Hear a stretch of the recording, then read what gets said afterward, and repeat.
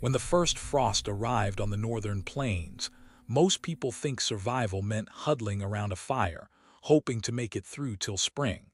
They're wrong. The Native Americans who lived here didn't just endure winter. They built an entire world beneath the Earth's surface. A network of homes, storage systems, and heating chambers that turned the ground itself into their greatest ally. While temperatures dropped to 40 below zero, families sat warm inside earth lodges. While food grew scarce across frozen landscapes, cache pits preserved harvests for months.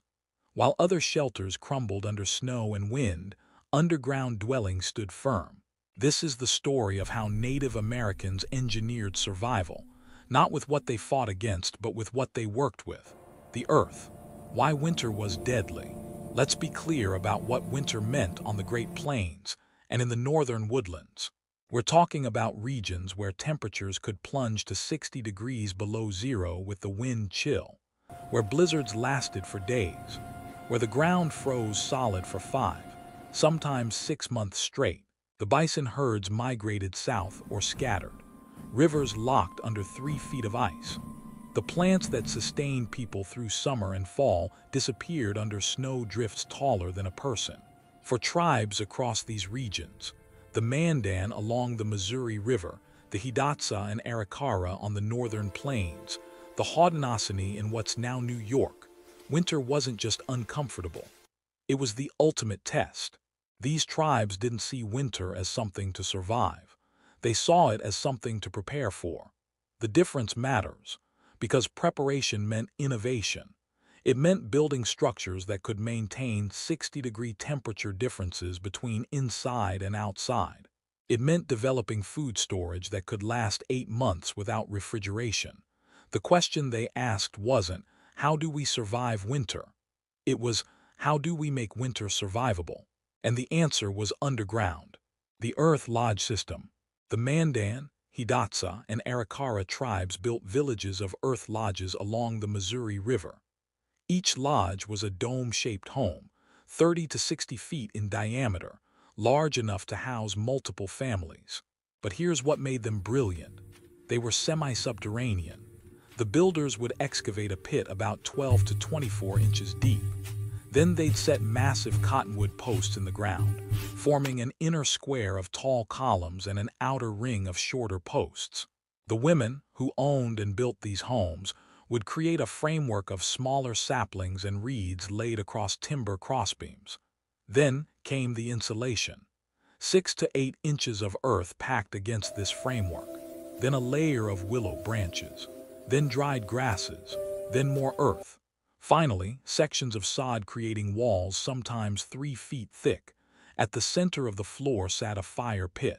Directly above it, a smoke hole in the roof, carefully positioned and often covered with a bull boat, a round boat made from bison hide during heavy rain or snow.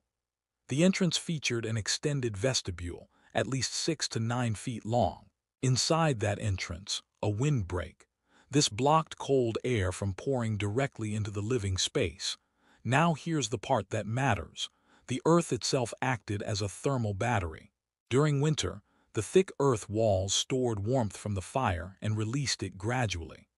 The partially underground construction meant the floor sat in contact with earth that never froze at that depth, providing a stable temperature base. When Lewis and Clark spent the winter of 1804 to 1805 with the Mandan, they marveled at how warm the lodges stayed. Outside, the Missouri River froze solid. Inside the earth lodges, families sat comfortably. That's engineering, underground food storage systems. Building a warm shelter solves one problem, but winter lasts months and you can't hunt when blizzards rage for days. The solution: cache pits, carefully engineered storage chambers used from the Great Lakes through the plains and into the woodlands. A typical cache pit was bell-shaped. The opening at ground level might be only 2 to 3 feet across, but below ground, the pit expanded to 7 feet wide and 6 feet deep. The shape mattered. That narrow neck prevented animals from accessing the contents. The wider bottom provided maximum storage capacity, and the overall design created stable temperature and humidity conditions. Construction required knowledge. You had to find well-drained, sandy soil on high ground. Then you lined the entire interior with materials that created a moisture barrier: clay plaster, birch bark, grass mats, or woven reed coverings. What went into these pits? Dried corn, beans, squash, acorns, walnuts, hazelnuts, wild rice, dried berries, chokecherries, blueberries, cranberries. When it came time to seal a cache pit, the process was deliberate. Fill it with your dried goods. Cover the narrow opening with a flat stone or wooden plank. Pile earth over the top. Sometimes plant grass on it so the pit blended into the landscape. These pits functioned like root cellars. The surrounding earth maintained a stable, cool temperature, usually between 40 and 50 degrees, cold enough to inhibit spoilage but not cold enough to freeze most foods. Archaeological excavations have found cache pits that still contained recognizable food remains hundreds of years later. In Michigan, researchers discovered 350 surface depressions at a single site, with cache pits dating back to the 1400s. This system turned seasonal abundance into year-round security. If you're finding this engineering fascinating, hit that subscribe button. We cover ancient innovations like this every week on Ancient Horizons. The Longhouse heating mystery. Move east to the forests of what's now New York, and you find a completely different architectural solution. The Haudenosaunee built longhouses that sometimes stretched over 200 feet long. These weren't just big homes. They were communal living systems designed for thermal efficiency. Construction started with a framework using hundreds of saplings driven into the ground. These poles bent toward each other at the top, creating an arched roof. Then the whole thing got covered with large sheets of elm bark, multiple layers acting as shingles. The result was a tunnel-like structure, about 20 to 25 feet wide and anywhere from 40 feet to several hundred feet long. Inside, the longhouse divided into compartments along both sides of a central corridor. Each compartment housed a nuclear family. But here's the heating innovation. Multiple fires ran down that central aisle. The typical pattern was one fire for every 2 families. So in a longhouse holding 20 families, you might have 10 fires spaced about 20 feet apart. Each fire had its own smoke hole directly above it, carefully designed with bark or hide flaps that adjusted based on wind direction. But the real trick was the draft system. The doors at each end could be adjusted to control airflow. Air flowed in, traveled along the floor where it was coldest, got heated by the fires, rose up, and exited through the smoke holes. This created a convection current that continuously circulated warm air through the entire structure. In winter, families slept on raised platforms along the walls, about 4 feet high, where the warmest air collected. Tests on reconstructed longhouses show interior temperatures staying 20 to 30 degrees warmer than outside. And here's something often overlooked. The communal structure itself was a heating strategy. 20 families meant 20 sets of bodies generating heat. Shared walls meant shared warmth. Subterranean pit houses of the Southwest. Go south and west to the high desert of the Four Corners region. Different climate, similar solution. The ancestral Puebloans dealt with extreme temperature swings. Summer days over 100 degrees. Winter nights below zero.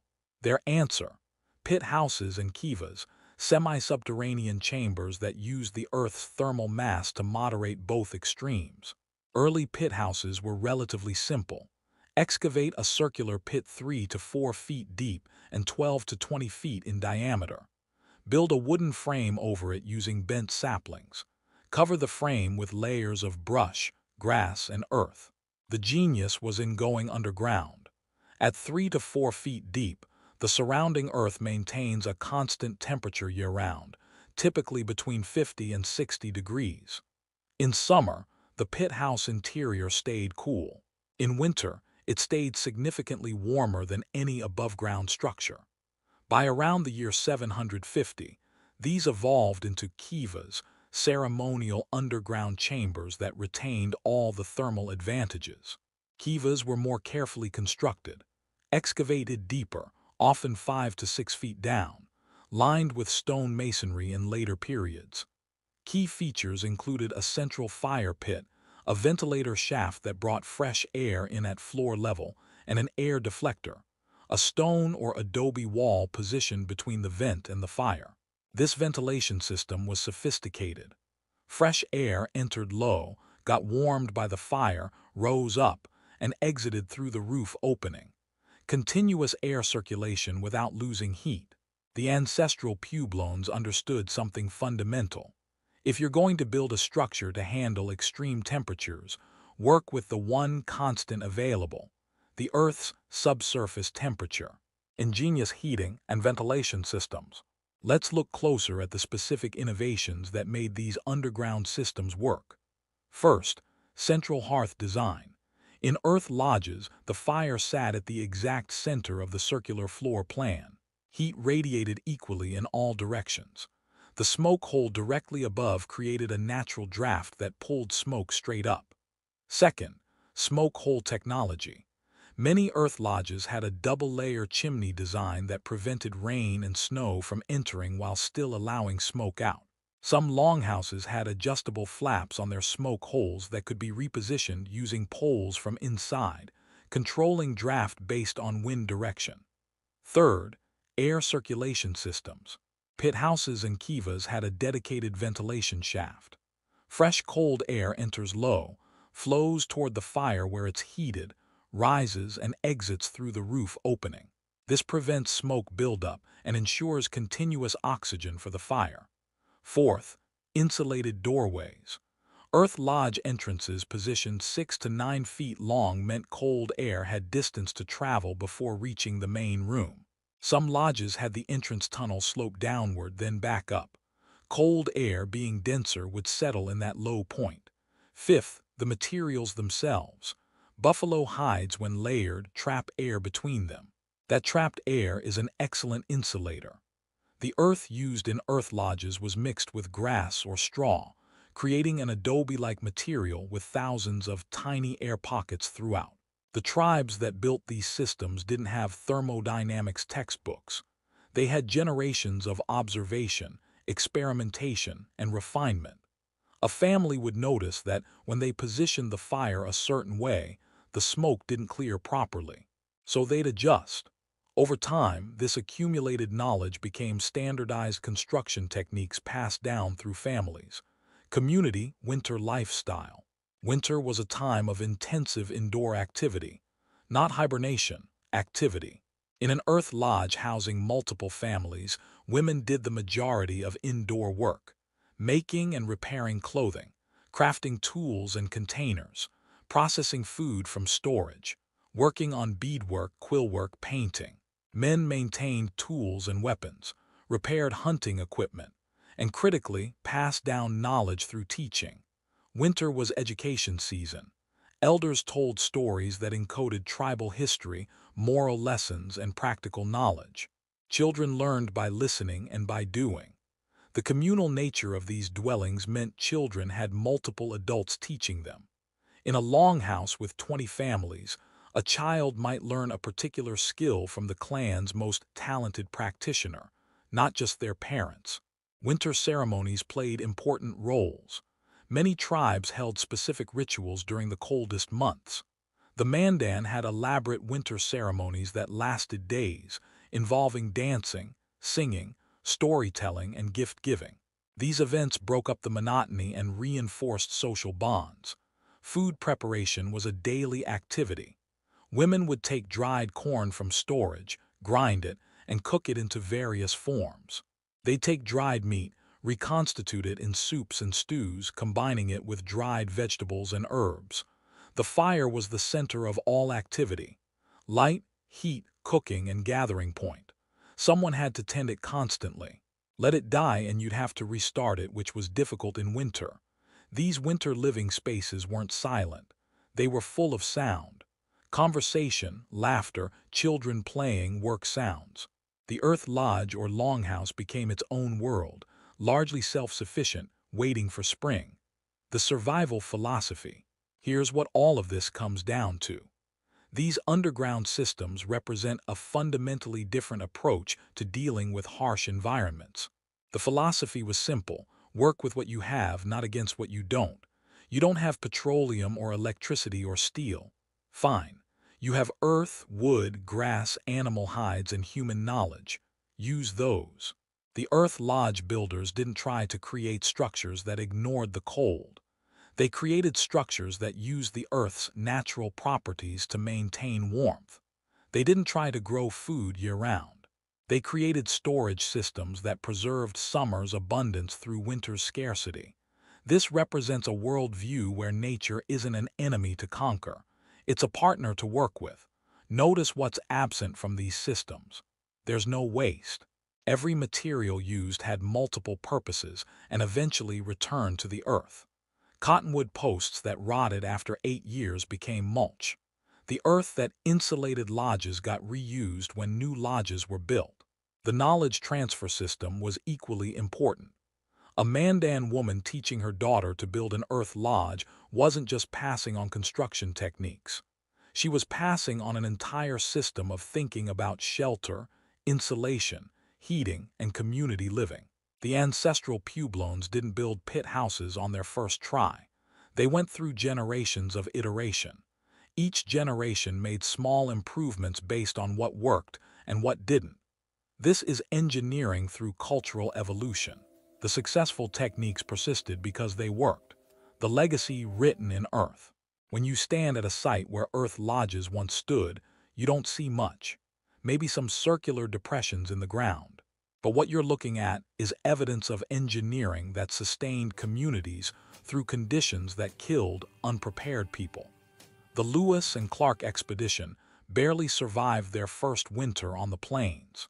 They survived largely because the Mandan helped them, showed them how to build adequate shelters, shared food with them. The knowledge embedded in these underground systems represents thousands of years of accumulated expertise. When a Hidatsa woman built an earth lodge, she was using techniques refined over centuries. These systems didn't fail. They were interrupted.